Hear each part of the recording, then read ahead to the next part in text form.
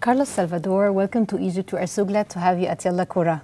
Yeah, thank you very much. Is it your first visit to Egypt? Yeah, first time here. Did you like it? Yeah, sure. Did you try the Egyptian food? Yeah, all the day, you know, just for breakfast, also for lunch, dinner, yeah. You like it? Yeah. Okay. What is the club's current vision? What are they planning to achieve now and in the near future? Dina, first of all, let me thanks to Football Expo and also La Liga to give us the opportunity to be here with you and to know all We're glad for this. Yeah, all the city, you know. Our visit here is part of this plan, this global plan that we are working with. In a few words, to be honest, it's difficult to summary, but we can talk about two different levels. In a first level, we have to grow in audience in terms of television audience through the matches in La Liga, through broadcaster television, also through our digital channels in terms of fans, in social media, things like that. And in this line, we are working on new sponsorship opportunities, partnership opportunities, football programs. When we talk about football programs, it's friendly games, Delta academies, young tournaments, like here you have, for example.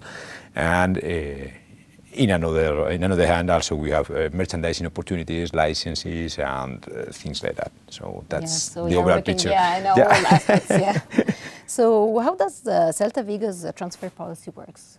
Is the club going to build a team of youngsters, or is going to be concentrating more about the business-wise, like selling the players to the elite clubs in Europe? It means that we work a lot with our academy. We are the club with the most minutes in the last season with owner players for our cantera, exactly. So actually in the first team we have close to 30% of players from our cantera. Yeah, so you are working on both aspects. You think that it's so important to build a successful team from your own candidates? Yeah, for sure. And also, you know, you need to sell some players also because the Spanish competition, La Liga, is very competitive. So in that slide, we need to increase our budget just to be more competitive. So in some cases, for example, need funds for the team. Yeah, sure. Talking about La Liga, why there is no Egyptian players in La Liga, especially that Ahmed Houssam Mido was once a player in Celta Vigo. In the Premier League, there are a lot of Egyptian players. In Nini, Salah. Really, don't know. Probably here is for the players here is easy to go here to Premier League. I don't know exactly. There's no special characters you are looking for. Yes, and as we have told before, Dina, one of the main reasons we are here is also to build partnership with local teams, also with federation. We have some meetings in this couple of days. We have had some meetings with him. Also in the past, we have doing the same in young tournaments, talking with them, working on development programs and sharing methodology and ideas. But I don't know why. But maybe it's in we will lie for sure, because you know Mido has been in Celta for 8 games, but scored 4 goals. One of these were very important for us. So hopefully to have it. Why not? For sure. Okay. For us it's you know Egypt, also all the Middle East is a strategic area for us because we have a lot of fans around here. Yes. And a lot. Yeah, exactly. And believe me, in grand part because of Mido. Yes. So we can think that it's relevant for us. Yeah.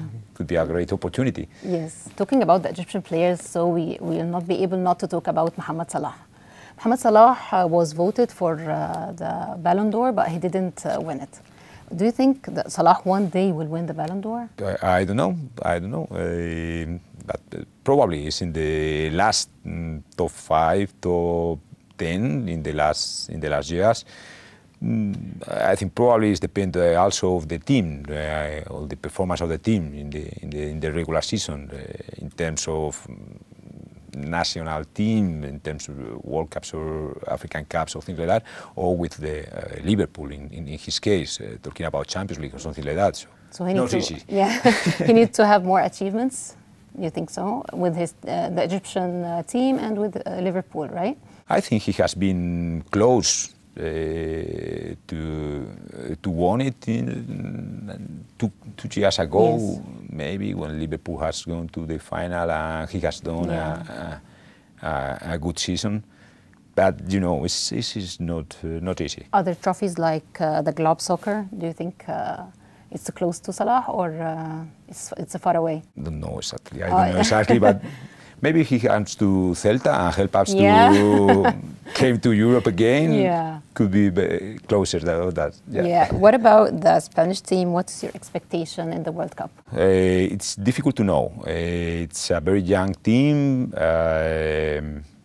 It's very competitive, this World Cup. Also, it's a new environment. Yeah. You know, it's the first time that all the teams play on the middle of the season. Yes. So let's see what's happened. The agenda is not valid. The group is hard group. You know, Germany or Japan are difficult. Costa Rica too. Yeah. Let's see what is happening. So you see, this group is not an easy group. It's not an easy group. So the way to the finals is not easy for us. Yeah, right? I think yes. Yeah, sure. Yeah, I would like to thank you so much. It was a pleasure having you with us at Yalla Kora. Thank you so much. Okay, thank you. See you soon. Okay, thank you very much.